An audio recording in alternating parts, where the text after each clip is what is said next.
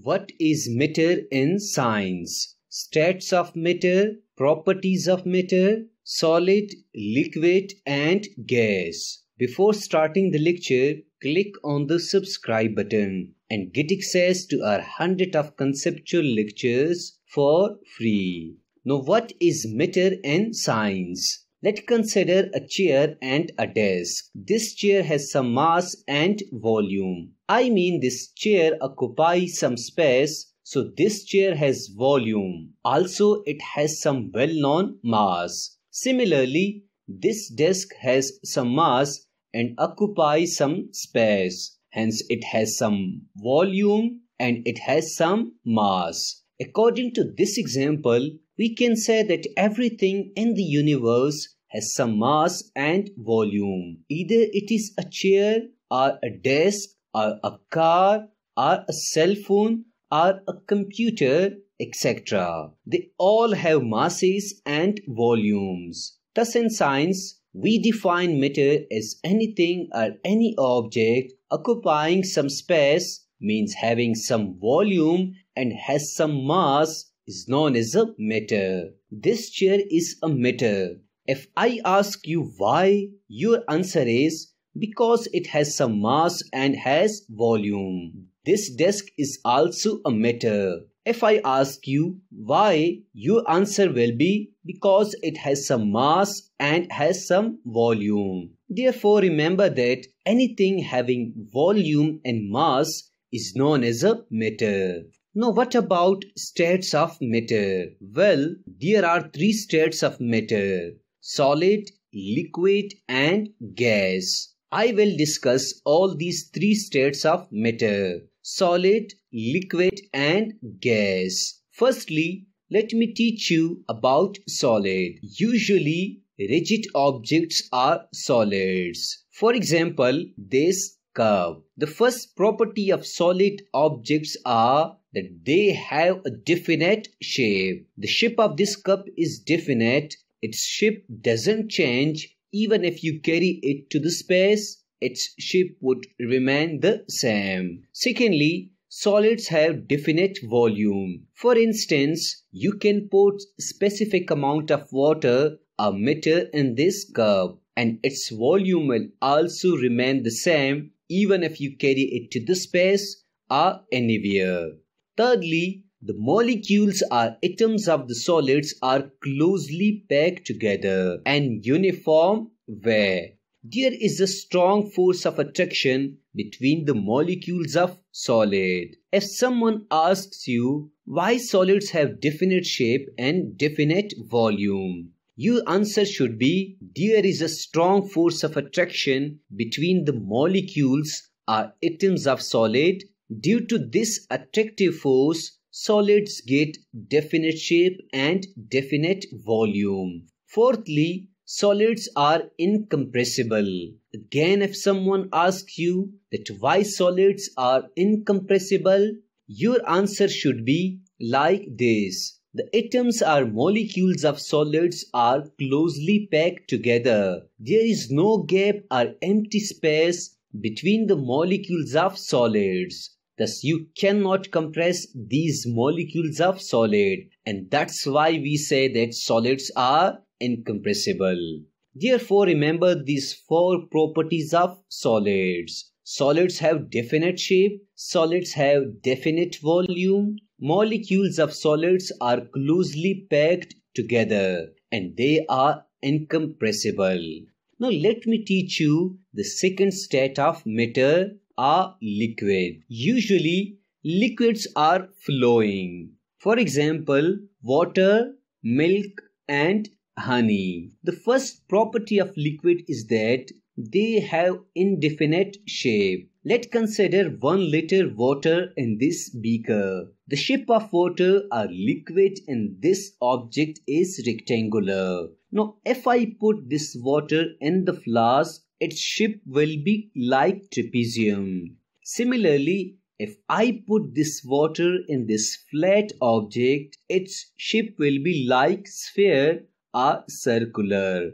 Thus, from this example, we learn that the shape of liquid is changing. Therefore, we say that the liquid has indefinite shape. Secondly, liquid has definite volume. Although the shape of liquid is changing while changing object for it, but the volume of liquid remains fixed or constant. For example, the volume of water in the beaker is 1 liter. When you put the liquid in this flask, again its volume is 1 liter. Similarly, the volume of water in this flat object is also 1 liter. Therefore, we say that liquids have definite volume and indefinite shape.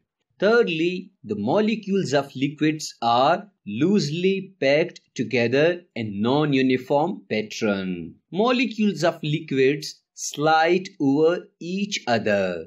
Here are two important questions which you should learn. The first question is that why liquids have indefinite shape but definite volume. The second question is that why liquids are mobile or why liquids flow.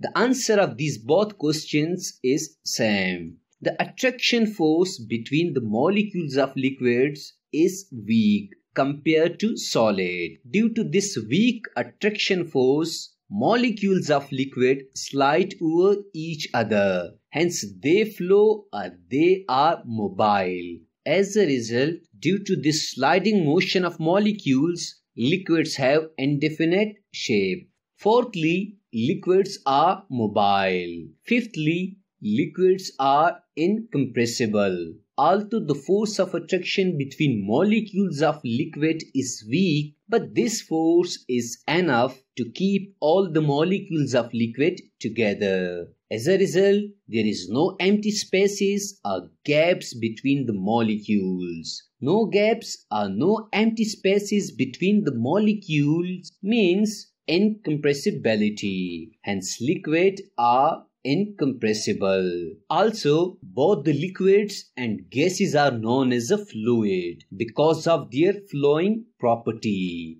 Therefore, remember that the liquids have indefinite shape but definite volume. Liquid molecules are loosely packed together in non-uniform way. Liquids are mobile and liquids are incompressible. At last, let me teach you the third state of matter, or gas. Usually, gas is the invisible state of matter. For example, balloon filled with ammonia gas or the air surrounding us.